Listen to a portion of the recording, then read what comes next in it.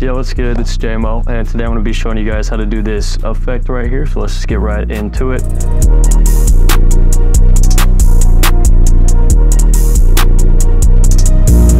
So this is a displacement mapping trail effect. This is kind of what people gatekeep. So my bad, boys, if you guys know how to do this. And so the effect that I'm going to be using today is chromatic displacement from the VFX suite from Red Giant. But you don't have to use that because that is a paid plugin, but you guys can use like Distort, Displacement Map, Displacer Pro. I mean, there's tons of different displacement mapping effects. So I got this clip of Calvo right here. I already roto brushed him out. If you guys don't know how to rotoscope, just get better at the game. Skill issue, bro. All right, so what we're gonna do is we're gonna duplicate our roto layer with Control D and pre-compose that with Control Shift C, move all attributes into the composition, and we're gonna add on the built-in echo effect here. The reason that we're gonna pre-compose this layer is because if we don't pre-compose it, it's gonna want to add the effect to the entire background, but we just wanna add the light trail effect to my guy Calvo right here.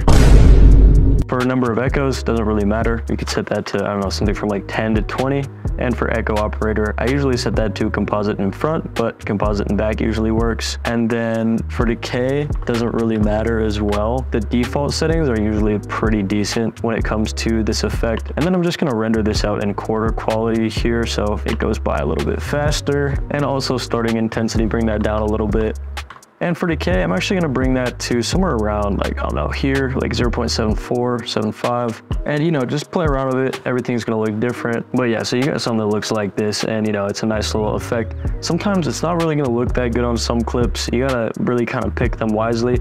I think this just looks super smooth because he's kind of moving in slow motion. So it just makes the effect so much better because the frame rate is a lot higher than what the frame rate is of Calvo right here. So now this is the easiest part, bro. This is the easiest part. I need you to understand. I'm gonna just rename this right here to echo layer. So now I'm just gonna come to my bottom layer and I'm gonna add on the effect. I'm gonna use chromatic displacement, but like I said, you guys don't have to use that, just use whatever you got. For my input here, I'm just gonna set this to the echo layer, and then I'm gonna set this to effects and masks, make this invisible, and it's that fun and easy, bro. Just let it play, and nothing happened. Oh man, just playing. All you gotta do is just increase displacement amount, and look, there you go. I'm gonna render this out in full so you can see it a little bit better. There you go. And you see how it's displaced to the background here. It's matching Calvo's movement and it's creating this nice little invisible trail effect here.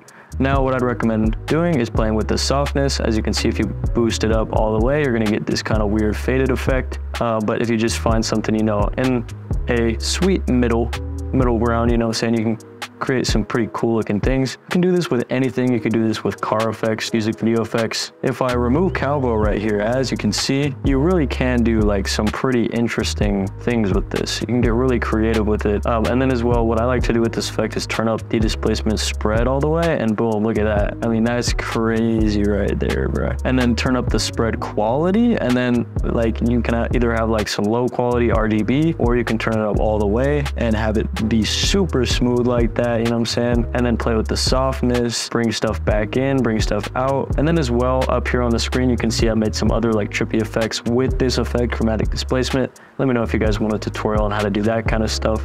I have lots of other kind of effects that I break down on my channel. And if you guys want to make kind of like trippy shit like this, make sure to check out my website. I just dropped 4 new packs up on there and just redid the entire website, going crazy in 2024. So, you know what I'm saying? Let's get it. Oh my gosh, why are you still not subscribed, bro?